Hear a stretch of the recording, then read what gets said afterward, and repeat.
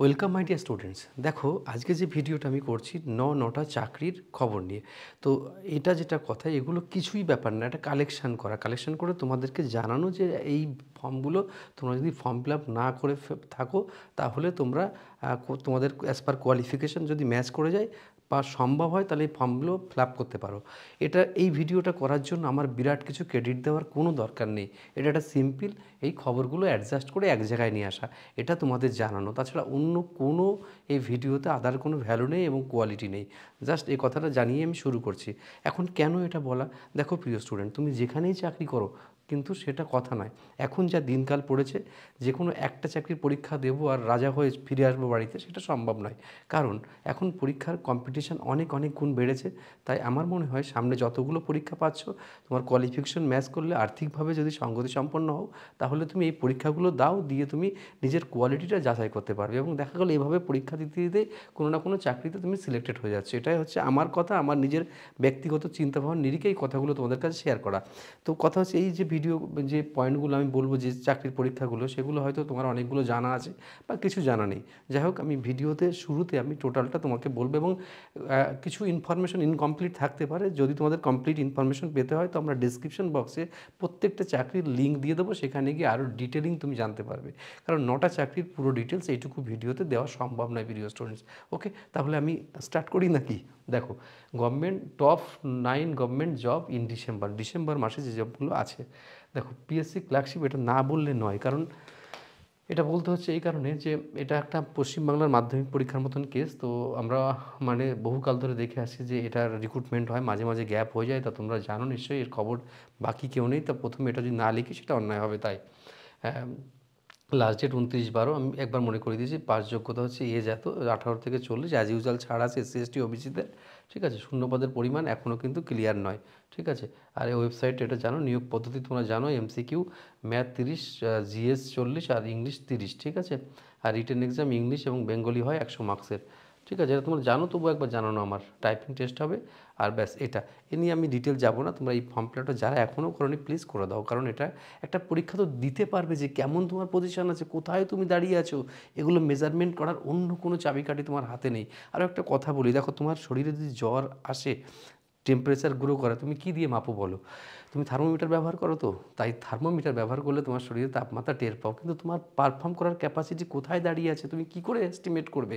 হয় শয়ে স্টুডেন্টের মধ্যে পরীক্ষা দেবে, যেমন আমরা তপোবন স্টাডি সেন্টারের 400-500 ছেলে মেয়ে একসঙ্গে রোজ পরীক্ষা দিচ্ছে, সে কোথায় দাঁড়িয়েছে বুঝতে পারছে?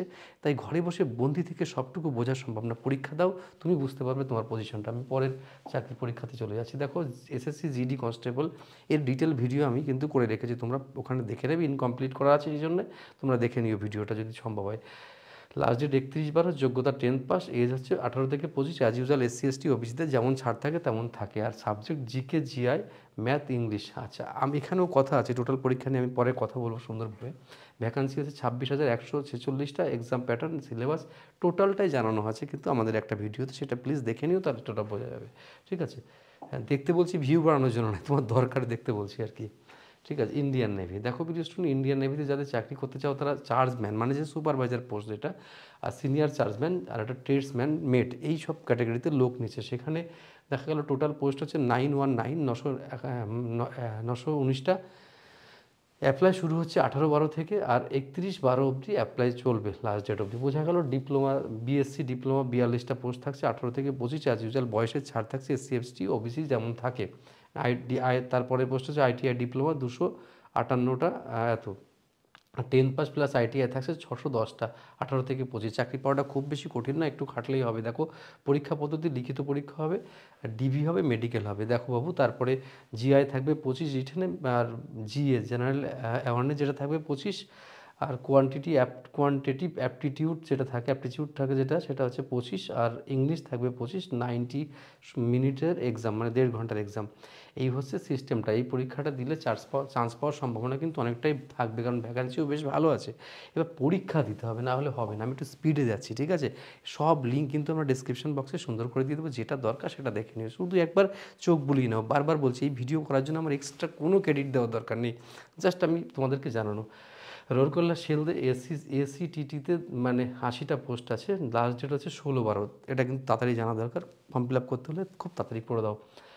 আর দেখো 18 থেকে 28 বছর as usual SC ST OBC ছাড় আছে। আর 10 পাস প্লাস আইটিআই যেসব ট্রেডগুলো দেখো, electrician, fitter, electronics, machinist, draughtsman, mechanic, Copa মানে কম্পিউটার ট্রেডটা। নিয়োগ পদ্ধতি খুব সিম্পল, সিবিটি এক্সাম হবে আর কি হবে, স্কিল টেস্ট হবে, ট্রেড টেস্ট যেটাকে বলে, সেগুলো বিষয়ে আমি ভিডিও করা আছে, তোমরা দেখে নিও দরকার হলে। 100 মার্কস হবে, 50 জিএ মানে জেনারেল অ্যাওয়ারনেস, আর 50টা হচ্ছে টেকনিক্যাল নলেজ। তো জি এর মধ্যে কিছু সায়েন্সও থাকবে, ব্যাস এটা। 90 মিনিট সময় থাকবে, 100টা এমসিকিউ, ঠিক আছে। তারপরেরটা চলে যাচ্ছে, স্পিড তো বেশ ভালোই তুলছি আমরা ভিডিওতে, তোমরা দেখে নাও। এবার দেখো এনপিসিআইএল সেটা 2023-এর যে ভ্যাকান্সি, যেটা টেকনিশিয়ান বিতে 28টা পোস্ট আছে, 18 থেকে 24 এজ।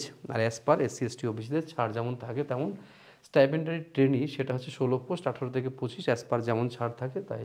লাস্ট ডেট এত, যোগ্যতা এত। আর এই যে মানে যোগ্যতা যে মাধ্যমিক বা এইচএস পাস হতে হবে, সায়েন্স আর ম্যাথ থাকতে হবে, এবং সাথে আইটিআই পাস হতে হবে। প্রিয় স্টুডেন্ট, সিলেবাস সব কিন্তু ডিসক্রিপশন বক্সে তোমরা দেখে নেবে, বাস এটা কথা। পরেটা চলে যাচ্ছি আমি, একটু স্পিডেই যাই কারণ এটা সাধারণ ভিডিও তো একটা। চলো ঠিক আছে, এটা দেখো বাবু, সিএসআইআর রিক্রুটমেন্ট, এটা একটু বেশ বড় সড়ো চাকরি বলতে পারো। এই সেকশন অফিসারটা গেজেটেড অফিসার, আর অ্যাসিস্ট্যান্ট যেটা হচ্ছে সেটা 368 পোস্ট, সেটা নন গেজেটেড পোস্ট। এটার জন্য আমি বেশি হাইলাইট করছি তোমাদের। দেখো প্রিয় স্টুডেন্টস, এটার বয়স হচ্ছে আপ টু 33 বছর, কোয়ালিফিকেশন গ্র্যাজুয়েট হতে হবে। লাস্ট ডেট হচ্ছে 12/1/24, ঠিক আছে। আর এমসিকিউ পরীক্ষার প্যাটার্নটা একবার দেখো তোমরা। এমসিকিউতে থাকবে কি, জিএ জেনারেল অ্যাওয়ারনেস থাকবে 100 মার্কস, আর ইংলিশ থাকবে 50 নম্বর, ঠিক আছে। এবার পেপার 2, পেপার 1, পেপার 2, পেপার 3 তিনটে হবে। দেখো পেপার 2তে কী হচ্ছে, জিআই মানে এমসিকিউ 200 নম্বরে, মানে জিআইয়ের পরিমাণটা বেশি এখানে। আর দেখো তারপরে কী করেছি, থার্ড পেপারে যেটা আছে সেটা কিন্তু স্যার ইংলিশ আর হিন্দি ডেসক্রিপটিভ থাকবে, এর মধ্যে এসে থাকবে, প্রেসি থাকবে, অ্যাপ্লিকেশন থাকবে, লেটার রাইটিং এসব থাকবে আর কি। ইন্টারভিউ হবে অনলি সেকশন অফিসারদের জন্য। আর কম্পিউটার প্রফিসিয়েন্সি টেস্ট যেটা, সেটা 100 নম্বরের হবে, যারা অ্যাসিস্ট্যান্ট সেকশন অফিসার পদে যারা যোগ্য হবে তাদের, মানে পরীক্ষার জন্য। তাহলে ক্লিয়ারিটি পাচ্ছ তো মোটামুটি? এই রকমভাবে একটু দেখে নাও জাস্ট। পরেরটা চলে যাচ্ছি আমি, স্পিড বাড়াও আরও, নাহলে হবে কি করে। সিএসআইআর ভ্যাকান্সি হচ্ছে 40টা টেকনিশিয়ান। এর আগে একটা ভ্যাকান্সি বললাম, আর একটা ভ্যাকান্সি এটা মাধ্যমিক plus ITI pass. Last date হচ্ছে 20/1/2024, ঠিক আছে। আর দেখো বাবু, 18 থেকে 28 বছর, as usual SC ST OBC ছাড় আছে। আর রিটেন টেস্ট হচ্ছে কি, রিটেন টেস্ট হবে, আর হচ্ছে স্কিল টেস্ট হবে, ব্যাস এইভাবেই কিন্তু সিলেকশন প্রসিডিওরটা হবে। ডিটেলিংটা আমি আর করছি না, ঠিক আছে, তোমরা দেখো, ঠিক আছে। ওকে, চলো পড়ে যাচ্ছি, তারপরের পোস্টে চলে যায়। এরপর আমি কিছু কথা বলবো, তোমরা শুনবে। ডিপার্টমেন্ট অফ অ্যাটমিক এনার্জি, এখানে থাকছে জিএসকে জুনিয়র স্টোর কিপার, আর হচ্ছে জুনিয়র পার্সেস অ্যাটেন্ডেন্ট, এমন কিছু হবে, আমি মনে করতে পারছি না। তারপর ট্রেডম্যান পদে, ঠিক আছে। 17টা ভ্যাকান্সি, 45টা ভ্যাকান্সি, 62টা ভ্যাকান্সি। আর এখানে গ্র্যাজুয়েট, দেখো যোগ্যতা হচ্ছে গ্র্যাজুয়েট 60% থাকতে হবে এনি স্ট্রিমে, বা ডিপ্লোমা মেকানিক্যাল, ইলেকট্রিক্যাল বা ইলেকট্রনিক্স অথবা কম্পিউটার সায়েন্স, সাথে 60% মার্কস থাকতে হবে। আর লাস্ট ডেট হচ্ছে 31/12/2023। আর 18 থেকে 27 বয়স, অ্যাজ ইউজুয়াল এসসি এসটি ওবিসিদের ছাড় আছে। রিটেন টেস্ট লেভেল 1 আর লেভেল 2। লেভেল 1-এ কী হচ্ছে দেখো, অবজেক্টিভ টাইপ থাকবে, তার সিলেবাস হচ্ছে জিকে 20, ইংলিশ 50, জিআই 60, আর ম্যাথ 50। কম্পিউটার সায়েন্স হচ্ছে মানে 20, তা টোটাল হচ্ছে 200 মার্কস আর 2 ঘন্টা পরীক্ষার টাইম, ঠিক আছে। আর দেখো লেভেল 2-তে কী হচ্ছে, সাবজেক্টিভ 100 মার্কসে 3 ঘন্টা, ঠিক আছে। তা এইরকমভাবে আমরা যদি জিনিসটাকে জেনে নিই, তাহলে আমাদের টাইম সাশ্রয় হচ্ছে।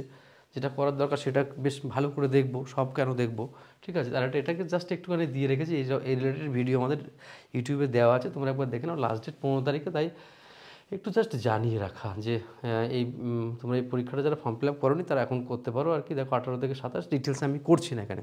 দেখো এই যারা দেখার দরকার এই অবধি দেখে স্টপ করে দিতে পারো ভিডিওটা। এখন আমার যে কথাগুলো বলার সেগুলো সীমাহীনভাবে আমি বলতে চাই তোমাদের কাছে। প্রিয় স্টুডেন্টস, তোমরা তোমাদের নিজের দায়িত্বে এগুলো দেখলে এবং ফর্ম ফিল আপ যেটা করা দরকার করবে। দেখো একটা কথা সিম্পলি বোঝার চেষ্টা করো, খুব বেশি ভ্যারিয়েশন নেবার দরকার নেই। কোন কথাটা বলো তো, যে সমস্ত চাকরির পরীক্ষার কিছু জিনিস কিন্তু কমন থাকে। যেমন মনে করো general knowledge, math, current affairs, GK বা ইংলিশ, এই সমস্ত প্রায় কমন। তো এই সাবজেক্টগুলো তুমি যখন পড়ছো, তোমার যেসব পরীক্ষাতে ম্যাচ করে যাচ্ছে সেই পরীক্ষাগুলো তুমি দাও, দিয়ে কোয়ালিটিটাকে অ্যাচিভ করো, এবং কোথায় দাঁড়িয়ে আছো সেই জায়গাটাকে দেখো। তোমার পজিশনটা, তুমি কি সরকারি চাকরি পাওয়ার যোগ্য, না তুমি চিরকাল পড়ে যাবে, পড়া খেলা করে যাবে, এটা কিন্তু কখনোই নয়। সেই জন্য প্রিয় স্টুডেন্ট সবসময় নিজেকে যাচাই করাটা খুব দরকার। অন্য কে তোমাকে যাচাই করে দেবে সে আশায় তুমি বাদ দাও। পরীক্ষার হলে বসে তুমি বুঝতে পারবে যে তোমার পজিশনটা কোথায়, আমি পরীক্ষায় পারছি কি না পারছি। তাই ফর্ম ফিল আপ না করে ঘর কোনো হয়ে বসে থেকো না। অনেকে রেলের চাকরি পাবো বলে বসেই আছে, কিন্তু রেলের চাকরি একটা দেবো ওরকম না, দিতে দিতে প্র্যাকটিসটা হয়ে যাবে, সেই সুবিধাটা তোমার হবে। আর পড়া প্রত্যেকটা, আর একটা কথা তোমাদেরকে বলে রাখি, প্রত্যেকটা চাকরির জন্য হতে দিয়ে পারফর্ম করার কোনো দরকার নেই। তুমি যেরকম লেভেল নিয়ে পড়ছো, যেরকম পারফর্ম করছো সেভাবেই করো। নিজেকে উন্নতি করো, উন্নতি করার পরিকাঠামোগত একটাই পথ, সেটা হচ্ছে ডে বাই ডে চর্চা। প্রতি মুহূর্তে নিজেকে আপডেট করতে হবে এবং কোথায় তোমার ভুল হচ্ছে সেই জাস্টিফিকেশন তোমাকে নিজেই করতে হবে। আর এমন নিশ্চয়ই কোনো গাইডলাইন তোমার দরকার, কারণ দিনকাল যা পড়েছে নিজের সময়টাকে, মূল্যবান সময়টাকে নষ্ট করার কোনো দরকার নেই, ঠিক আছে? আচ্ছা, আমি আরেকটা কথা লাস্টে বলে দিই। দেখো প্রিয় স্টুডেন্ট, কখনই কি আমরা বলি তপবনে ভর্তি হও তোমরা? তো কেন তোমরা এমন কমেন্টস করো? সত্যি কি আমরা কোনো অন্যায় করছি তোমাদের কাছে? কখনো বলি যে সাবস্ক্রাইব করো? কখনো যে বলি যে তোমরা ভর্তি হও? তবে কেন তোমরা এমনভাবে আমাদের উপর বিষেধাগার করো? মাঝে মাঝে বাজে বাজে কমেন্টস করো, অসুবিধা নেই, সমালোচনা করো। দেখো, আমরা ভালো পড়াই কি খারাপ পড়াই সেসব প্রশ্ন নয়, আমরা আমাদের কাজটা খুব সুন্দরভাবে করার চেষ্টা করি। কারোর সঙ্গে আমাদের কোনো মতলব নেই।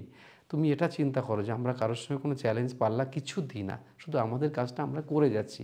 তাই আমার প্রিয় স্টুডেন্টদের একটাই কথা, তোমরা নির্ভেজালভাবে নিজের কাজটুকু সুন্দরভাবে করে যাও, দেখবে একদিন তোমার সাকসেস আসবেই। সাকসেস পাওয়ার জন্য নিজের মনকে শান্ত রাখতে হয়, নিজের ডাইমেনশানগুলোকে সুন্দর করে পরিকাঠামোগতভাবে এগোতে হয় এবং সুস্থির বিচার বুদ্ধি প্রয়োগ করতে হয়, কোনটা ঠিক কোনটা ভুল। এই সব কিছু মিলিয়ে কিন্তু চাকরিটা হয়। চাকরি মানে এটা নয় এলাম জয় করলাম চলে গেলাম, এটা নয়। দিনকাল পাল্টেছে, তাই তোমাকেই বুঝতে হবে সব কিছু। ওকে প্রিয় স্টুডেন্টস, পরের খুব তাড়াতাড়ি অন্য কোনো ভিডিওতে আসছি, ততক্ষণে খুব ভালো দেখো তোমরা। অনেক অনেক ভালোবাসা নিও। Best of luck.